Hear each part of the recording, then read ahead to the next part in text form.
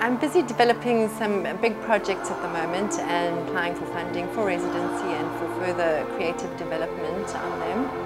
I have been writing for a long time, so they would involve writing and research that I've done in the past, and also a lot of it would be choreographic.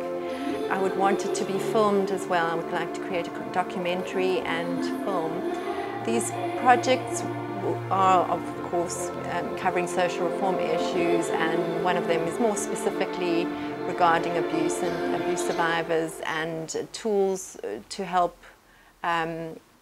combat the side effects of abuse. I'm Sian Kent, I'm the writer of Another Paradise.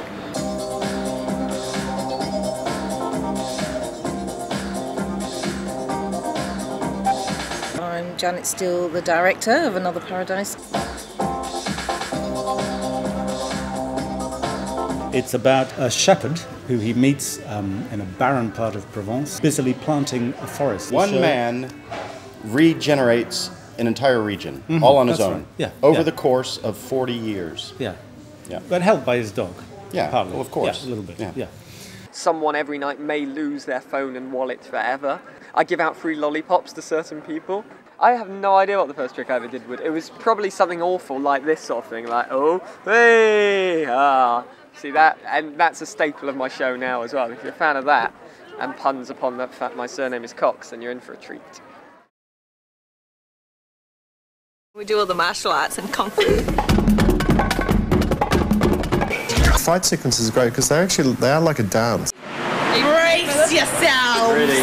Yeah, punk! 5, 6, 0, 8. Slap, slap, slap, slap. Feed the bird. This is a motor. And then we do the monkey. And cut.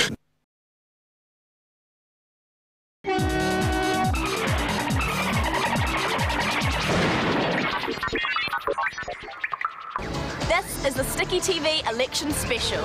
This is the word on musicians. This is the word on hip-hop dancing.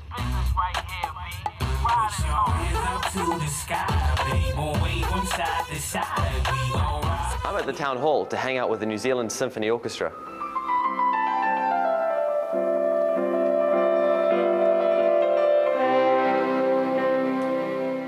And I'm punking out with the rebel. Let's rock and roll!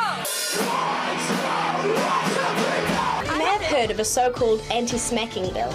Now this sounds like it's going to affect us. So, what is it? It's our party that's put forward the bill. It's not about stopping people from smacking their children. It's about stopping people from getting away with beating children with weapons. Okay, well if I was your child and I did something really mean, like squirt you in the face with a water gun while you were sleeping, how would you discipline me?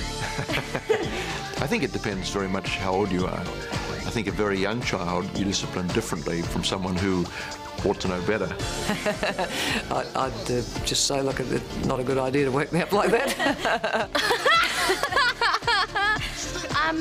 I would shout, and then I would get her back later when she wasn't noticing. We are controlling transmission. Don't touch that dial.